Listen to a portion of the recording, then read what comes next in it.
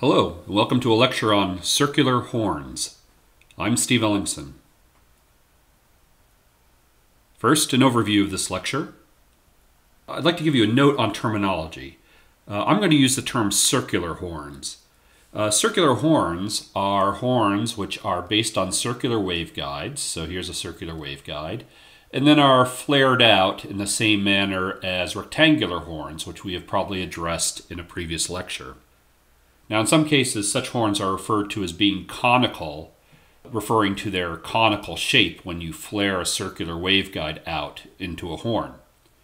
I'm going to generally use the term circular, which refers to the cross-sectional shape. These terms are really interchangeable, and you see both in common use. Now, why are we interested in circular horns? There's really two reasons. One is the potential for improved pattern balance. And by that I mean E-plane is about the same as H-plane is about the same as any other plane or pattern cut. And this turns out to be useful in the design of axisymmetric paraboloidal reflector antenna systems. Circular horns also give us some other options that turn out to be useful when we're trying to tailor a feed for a particular type of reflector antenna system. So here's how this lecture is organized. First, I'll talk about the TE11 circular waveguide mode. That's the basic mode that we can use in a circular waveguide. And then we'll do the usual thing, or usual at this point now. We'll hornify it.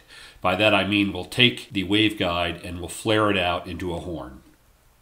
Then we'll talk about an alternative way to do this using the TM11, transverse magnetic 11 waveguide mode, which is another low order mode that we can use. In particular, if we combine the TE11 and the TM11 mode, we'll see that we get a Huygens source. And we've already talked about Huygens sources and the fact that they have great utility in a number of applications. And in fact, the particular horn that we'll get when we do this is known as a Potter horn, also known as a multi-mode horn, and it goes by several other names. And then I'll give you some concluding remarks, including other options for horns that we're not going to discuss in detail, but which you'll be ready to consider at that point. Okay, first, the circular waveguide. Circular waveguide is simply a waveguide which has a circular cross-section. And the lowest order mode that we can get out of a circular waveguide is the transverse electric 11 mode, which looks like this. It's one way to see how it comes about, of course, is to just imagine an electric field which is polarized like this in the center of the waveguide, and then realize that E tan, the tangential component of the electric field, has to be zero everywhere on the waveguide walls, which means the electric field lines must be perpendicular to the waveguide walls at every point where they meet. And so you get a field structure which looks like this, and that's known as the TE11 mode. Now, of course, you can also do this rigorously. You can solve Maxwell's equations for a circular waveguide, and you will find that an infinite number of modes are possible, of which TE11 is the lower mode. Now we can make a waveguide carrying a TE11 mode into a horn simply by flaring it out. And this is the usual deal. We have the field and the waveguide, and then we flare it out. So in two dimensions, it looks just like a rectangular waveguide. But of course, instead of having a rectangular aperture, we'll end up with a circular aperture. And we have all the same issues that we had with rectangular horns. In particular, we find out that there's this trade-off where in order to increase the directivity of the horn, we have to make the axial length, that is this length, longer and longer to avoid this problem of phase cancellation, where we have this variation in phase where some sections of the aperture start to cancel out with other sections of the aperture. So we end up with a built-in limitation on how high a directivity we can achieve for a given axial length. Now there's another mode that we can consider using here, and this is the TM11, transverse magnetic 11 mode. Now these are E field lines again. In both cases, I'm showing E field lines. Here's the TE11 mode. Here's the TM11 mode. In both cases, you see E tan is 0 at the walls of the waveguide, as it must be. So we end up with these fields which are non-zero, to be sure, on the waveguide walls, but which are polarized perpendicular to the wall. In the TM11 mode, however, we have this new different kind of field structure. In this plane, it's identical, but in every other plane, you see some variation. For example, the field lines curve like this in the TE11 mode, and they curve like this in the TM11 mode. And then there are other differences as well. Now, it turns out that it's really easy to generate a TM11 mode, and the classical and by far most common way to do it is simply to start with a waveguide that has a TE11 mode in it, that simplest possible mode, and then increase the diameter of the waveguide.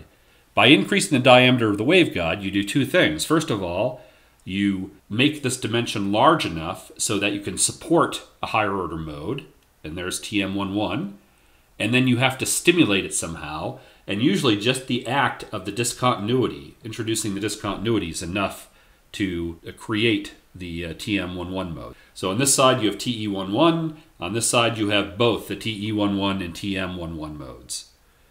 Now, why do you want to do such a thing? Well, this particular multi-mode field structure turns out to be really useful. And here's why. So again, here's the picture of TE11. If I introduce that step discontinuity, I create TM11, and both modes are now present, TE11 and TM11.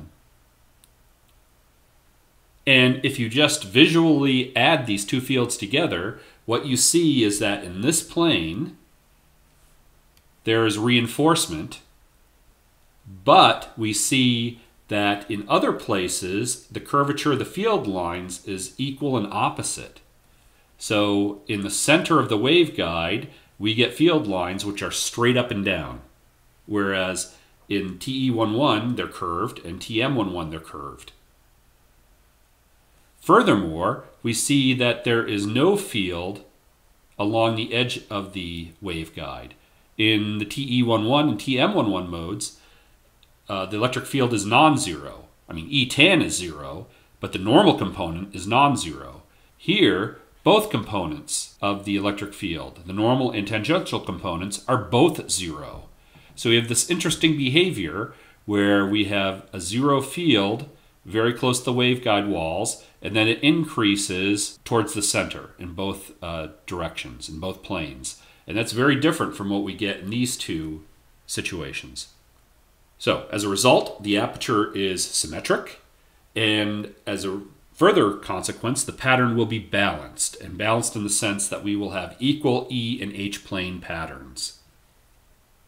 Now, these are desirable characteristics in many situations, but in particular, this is a very useful characteristic to have for a feed which is going to be used for a reflector antenna, and in particular for a axisymmetric paraboloidal reflector antenna, because such feeds yield relatively low cross-pole.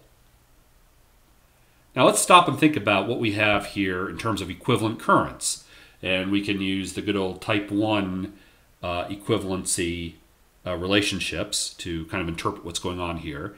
That is both equivalent electric currents and equivalent magnetic currents. Let's think about the equivalent magnetic currents. The electric fields are oriented as shown in this picture, and if I draw a coordinate system here, I'll make it like this: X and Y, and Z is out of the page. So the electric field is Y-hat polarized. So there it is. The electric field's Y-hat polarized. If I want the equivalent magnetic currents, well, the relationship is minus N-hat, and N-hat is Z-hat in this coordinate system, cross the electric field, which is Y-hat polarized. So we get that the magnetic currents are X-hat polarized. So the magnetic currents go like this. Similarly, we can work out the equivalent electric currents. So the relationship there is surface normal cross the magnetic field intensity. Again, the surface normal is z hat in this coordinate system. From the good old plane wave relationship, you see that the magnetic field intensity must be minus x hat polarized. You know that the magnetic field intensity must be minus x hat polarized here because E is oriented this way in the plus y hat direction. H pointed this way means that E cross H is going to give you a pointing vector which is up and out of the page. So this makes sense. And then if we do that calculation, we find out that the equivalent electric current must be minus y hat polarized. In other words, it must go like this. So we see that we have magnetic and electric currents which are perpendicular to each other. This is a Huygens source, as we've discussed in previous lectures. So circular apertures derived from mixed modes are very useful in reflector antenna systems. Here's a practical implementation of this whole idea. It's known as a Potter horn, also known as a mixed mode horn, also sometimes known as a multi-mode horn. These terms are all used more or less interchangeably, but sometimes there are other ways you can get a multi-mode structure. So not all multi-mode horns, I guess, are Potter horns, but a Potter horn is typically a multi-mode horn which has a circular cross-section. The analysis and design of a Potter horn is very similar to that of a pyramidal horn, which we've talked about in great detail in a previous lecture. The considerations are very similar. The general strategy is about the same. You work out some principles, how the field structure should work. You may have to do some empirical analysis to come up with the initial design equations. You work through those possibilities, and then you test it using full wave solver. That's the usual design flow. There is a remaining disadvantage, I should point out, in the Potter horn, and that's the design typically results in a half power beam width which is less than about 55 degrees. So if you go back and think about our axisymmetric paraboloidal reflector optics, you'll see that that corresponds to f over d's which are relatively large. So despite the advantages of a Potter horn, typically don't show up for f over d's which are small. If you have f over d's which are relatively large, then this turns out to be a great solution. Now, what happens if you don't have a relatively large f over d? Well, then you make compromises. So there's all kinds of ways that you can modify this design approach to get performance similar to what we're talking about here in terms of emulating a Huygens source. I'll mention a few of those in just a moment. So, concluding remarks. As I mentioned just a few moments ago, the design of circular horns is very similar to the design of rectangular horns. You can find design equations for getting started, to getting initial designs for a circular or conical horn, and then you can iterate those, and then you test them using a full wave solver. Again, that's the usual design flow. What's important to know, though, is that circular rectangular horns are not completely different. The principles are the same. The idea is that there's a trade-off between the maximum directivity you can achieve and the axial ratio, and that has to do with cancellation in the aperture. If you understand that basic concept, then you can use that to guide your design effort. Now, the enhancements I referred to on the previous slide. I'd just like to mention three. I'm not going to discuss them in detail here, or hardly at all, but you should know about them. One is the corrugated horn. So a corrugated horn looks like this. Here is the starting point, but instead of having the walls be smooth, you introduce a shape like this.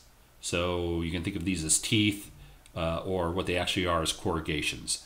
So this is not unique to circular horns. These can also be used in rectangular horns. But the idea is to create a zero field along the wall of the waveguide, which gives you the same advantages as this TE11, TM11 sum mode. And that can increase bandwidth, and it can give you better pattern characteristics. Other possibilities include the scalar horn and choke rings. And these are techniques that you can apply to primarily to circular horns, but they can also be applied to some extent to rectangular horns. And there are attempts to modify the boundary conditions along the horn walls and outside the horn aperture to create patterns which are better suited to the specific problem.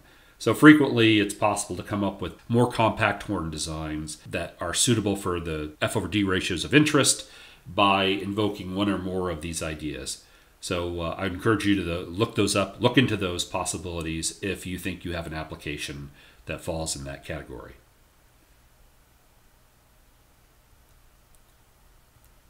This concludes this lecture on circular horns.